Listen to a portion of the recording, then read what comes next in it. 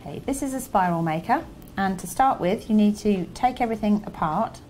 So you unscrew these, take this little lid off, and you need to make yourself some buffers out of the same gauge of wire that you want to make your spiral from.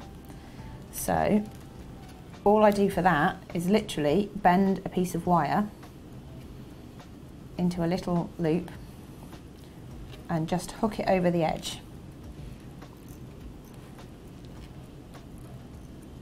Like so.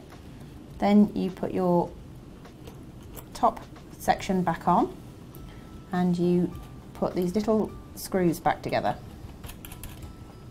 And they don't need to be tightened too much, because the idea is you're creating a gap or a sandwich in which to make a spiral, and if you do them too tight you'll end up with one side not quite the right height. So now you take your winding pin, and you'll see at the bottom of this there's a little groove. Now this fits inside the centre hole but facing the two guide bars, like that. And then you take your piece of wire that you're going to make your spiral from, insert it between the two sandwiches, and then it goes into the centre there, so it's gone between the groove in the bottom of the pin.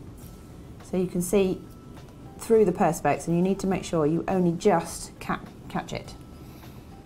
And then you simply twist the central pin around itself, hold onto your wire, keep the tension the same, and just keep twisting until you have a spiral of the desired size for your piece of jewellery.